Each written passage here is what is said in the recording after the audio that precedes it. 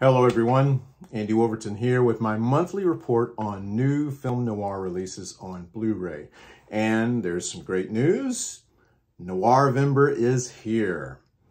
After a month of horror dominating the new releases, it's time to unleash a different kind of dark side. One filled with the messy elements of human nature, which we all know: greed, desire, deception, betrayal, despair, all the things we love. I've got several good and some great releases for you, so let's get started. Flicker Alley is a company that's been responsible for several collaborations with the Film Noir Foundation, but we have two releases on November the 2nd that may be their greatest projects yet. Two terrific films from Argentina. Also know that these releases come in dual Blu-ray and DVD formats together in the same package. Both releases are also region-free. First, we have The Beast Must Die, directed by Vinoli Barreto. And this is based on the 1936 novel by Nicholas Blake, using a pen name for Cecil Day-Lewis, father of Daniel Day-Lewis, so that's interesting. The Beast Must Die finds mystery writer Felix Lane, played by Narciso Ibáñez Minta, mourning the death of his 9-year-old son, killed in a hit-and-run accident. Now, Lane doesn't even wait for the authorities to investigate. He changes his identity and searches for the killer himself. Yet, Lane's investigation takes him to some places he isn't prepared for. This release includes an introduction by Eddie Muller, a conversation between Argentine film archivist and historian Fernando Martin Peña, and Daniel Vinoli, son of visionary director Roman Vinoli Barreto. A profile of actor Narciso Ibáñez Minta by film historian Fernando Martin Peña, an audio commentary by author and film historian Guido Segal, a souvenir booklet with an essay by Segal, as well as rare original photos, posters, lobby cards, and advertisements.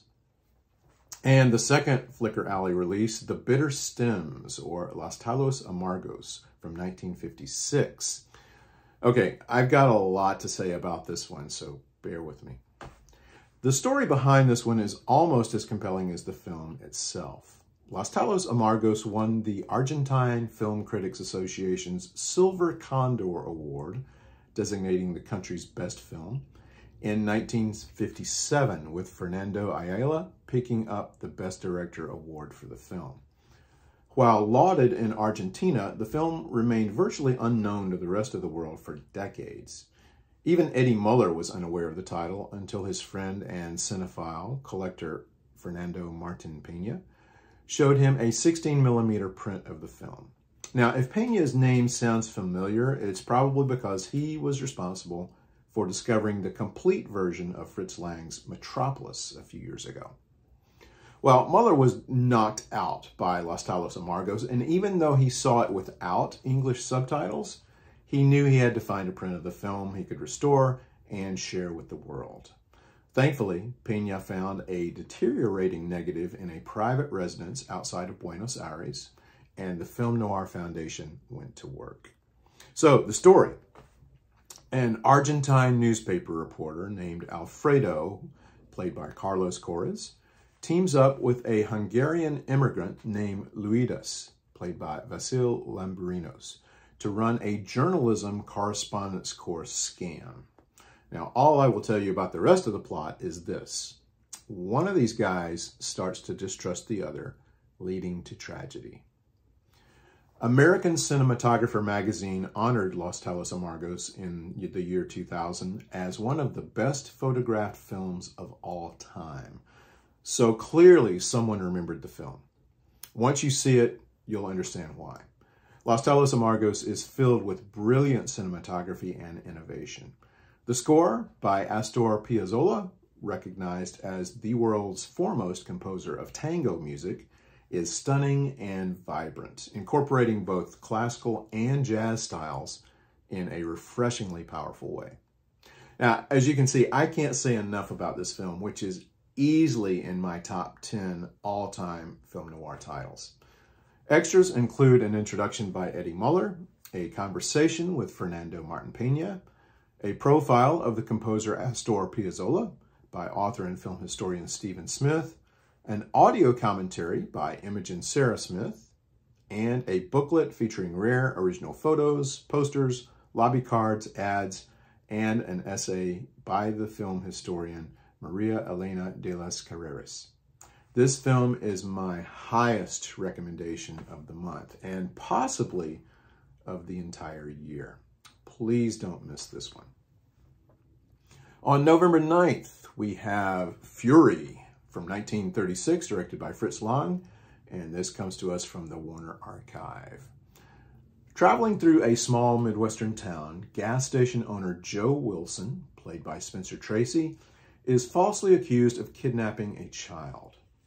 The town's sheriff, played by Edward Ellis, begins to think Wilson is innocent, but a local rabble-rouser, played by Bruce Cabot, whips up the town into, well, a fury. I won't tell you what happens when the inevitable lynch mob comes to deal with Wilson, but Fury is a film you won't soon forget. Many other movies have used this same premise. Try and Get Me from 1950 is one of the better ones, but Fury does its job very well.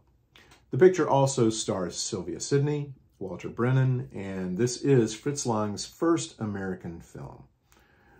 The 2005 DVD featured an audio commentary by Peter Bogdanovich and interview excerpts of Fritz Lang, but it's uncertain whether these will be ported over to the Blu-ray.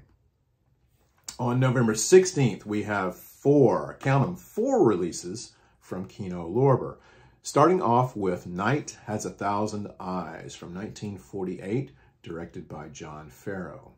Now, this is based on a novel by Cornell Woolrich, Night Has a Thousand Eyes. Also features another collaboration between director John Farrow and screenwriter Jonathan Latimer, also working with Barry Lyndon. Like their later film, Alias Nick Beale from 1949, Night Has a Thousand Eyes features a supernatural element. Edward G. Robinson plays John Triton, a nightclub mentalist / fortune teller who has legitimate skills, but is helpless when it comes to preventing the deaths he sometimes foresees. When an heiress, played by Virginia Bruce, attempts suicide, her fiancé, John Lund, begins to doubt Triton's prediction of her death, thinking something fishy is going on. Is it? This is a fun noir, and I never pass up a chance to see the great Edward G. Robinson. This release also includes a new audio commentary by Imogen Sarah Smith, whose commentaries I also never pass up. Coming up next, we have The Accused from 1949, directed by William Dieterle. Loretta Young plays a psychology professor, Wilma Tuttle, whose student, Bill Perry, played by Douglas Dick, tries to get a little too friendly with his teacher. While fighting off the student, Wilma accidentally kills him, then flees the scene, pretending nothing happened. But she's a psychology professor with, wait for it, feelings of guilt. Things ratchet up even more when a homicide detective, played by Wendell Corey, starts asking questions, as does the student's guardian, played by Robert Cummings. Does Wilma stand a chance? A somewhat standard story, but the acting and direction are very good. The Accused also includes a new audio commentary by film historian Eddie von Mueller. Next, we have Among the Living from 1941, directed by Stuart Heisler. I really like this one. Albert Decker stars in a dual role as twins. One, a successful industrialist named Paul. The other, his dangerously insane brother, John, who has been, unbeknownst to Paul, hidden and sheltered by the family physician, Dr. Saunders, played by Harry Carey, since the boys were 10 years old. John soon escapes his attic prison and flees into the city, finding an alluring young woman named Millie, played by Susan Hayward, who doesn't know she's dealing with a madman. The cinematography by Theodore Sparkle combines traces of Southern Gothic and horror with the shadowy depths that we've come to recognize from film noir. The sets and the production values might look like a B picture, but director Stuart Heisler moves the story along at a rapid pace. In fact, it's a very rapid pace at only 67 minutes. But this release does contain a new audio commentary by professor and film scholar Jason Ney. And our next and final one from Kino Lorber is Deported from 1950, directed by Robert Siodmak. Now, the folks at blu-ray.com categorize this picture as film noir, romance, thriller, crime, drama. This movie doesn't know what it is.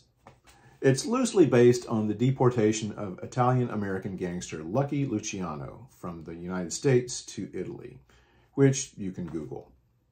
Deported chronicles the deportation and the aftermath for the Luciano-like character named, and this is an exciting name, Vic Smith. Vic Smith is played by Jeff Chandler, and Vic discovers that, hey, I can work it in Italy just as well as I did in America. Plus, Vic falls for a rich Contessa, played by Marta Torin, and there you have it. It's probably better than it sounds, especially considering that the picture is directed by Robert Siodmak and shot by William H. Daniels. No word on extras. And we close out Noirvember on November the 30th with Party Girl from 1958, coming to us from Warner Archive. Now, this color film noir from Nicholas Ray focuses on two people who want to abandon their underworld connections. Mob lawyer Thomas Farrell, played by Robert Taylor, and chorus girl Vicky Gay, played by Sid Charisse. But mob boss and sadistic killer Cookie Lamott, played by Lee J. Cobb, isn't having any of it. The use of color and cinemascope improve what is basically a rather routine script, but Nicholas Ray keeps things interesting, especially with showcase cinematography by Robert J. Bronner. And Taylor does a fine job, while Charisse is very good, performing two impressive dance numbers. Lee J. Cobb does well, but he's played this type of role so many times, how could he not be good in it? I only saw this one once years ago, and I'm eager to revisit it. No word on extras, which probably means there aren't any. So, you have some really, really good choices for your Noirvember. We've still got several days left in October, so if I hear of any updates, I'll be sure to pass them along to you. So everybody take care, stay safe, and watch some great film noir.